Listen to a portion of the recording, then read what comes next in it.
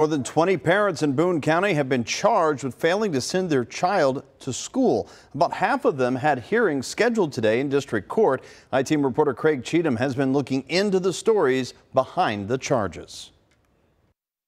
I feel like I've tried everything I can. Chris Thayer says he's tried but repeatedly failed to get his 15-year-old son out of bed and into school. I don't know what else I can do. I mean, other than putting my hands on him, and shoving him onto the bus, putting my hands on him.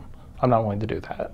On Tuesday, Thayer was one of 10 parents who had hearings scheduled in Boone County District Court, where they were charged with a violation for failing to send their children to school. I'm not a criminal. According to court records, Thayer's son had 24 unexcused absences and 13 unexcused tardies at Ryle High School during the first 4 months of the 2022-23 school year. Thayer says his son is the one who should be held responsible for skipping school. Do you put this all on him? I'm trying to think back of anything I might have done wrong. Maybe I didn't put him in counseling soon enough. I honestly don't know. One parent, Marilyn Stanley, had her case enhanced to a misdemeanor because it's the third time she's been charged in the last 6 years. That means she could be sent to jail. What do you think they should do at this point?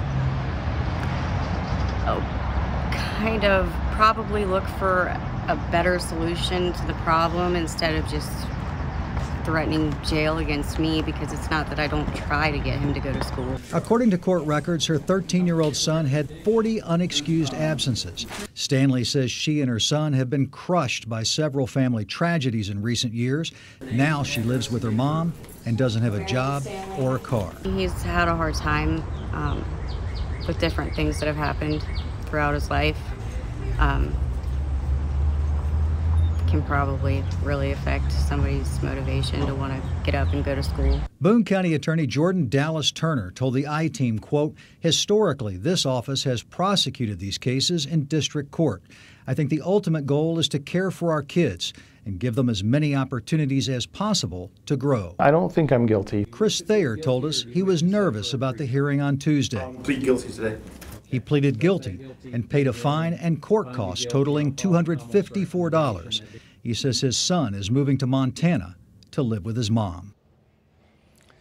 4 parents pleaded guilty to their violations today. Campbell County's chief assistant county attorney says they handle habitual truancy cases in juvenile court, where they become involved in a 6-month-long diversion program. Craig?